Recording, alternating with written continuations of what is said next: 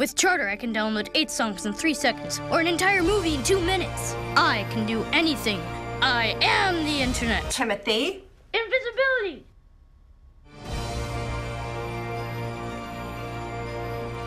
Time now for a look at our UpNorthLive.com forecast. We start with a wind advisory for all of our counties bordering Lake Michigan. We have gusty south winds here that will really crank up. You'll note that Wednesday afternoon, or Monday afternoon in particular. Luce County under that, Mackinac County, also northwest lower Michigan. This goes through 7 o'clock Monday night. Charlevoix, Emmett, Leelanau, we mentioned Mackinac County, and then further south through the Ludington and Manistee areas. In Frankfort, we could have wind advisories through the evening hours. Here's what it looks like on our forecast map. There's the south winds.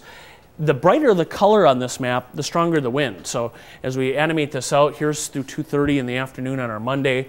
Those winds will gain a lot of momentum without friction or trees or buildings and things like that over the open waters of Lake Michigan, and roll into Mackinac County, the Straits area, and then right through the shoreline counties. So that's why a wind advisory is in effect there.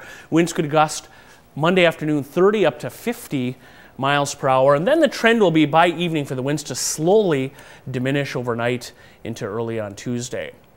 So with that in mind, here's a look at Stormcast. We do have across the area some clouds in the morning hours.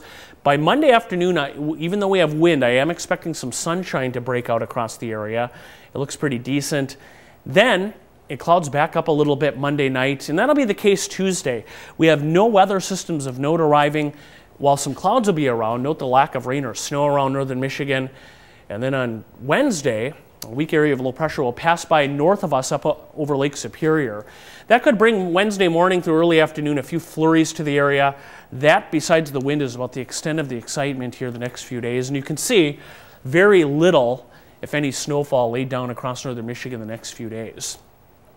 Here's the 7-day forecast. Again, a windy day on Monday. It clouds up a bit Tuesday.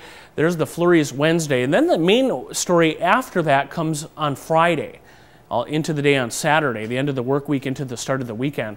It stays mild. We're up around 40 degrees Friday, and it looks like we have rain that will fall Thursday night into Friday. We could see a little freezing rain at the onset, and then that rain will switch back over to some snow Saturday. Highs then 40, and then we drop into the 20s next Sunday.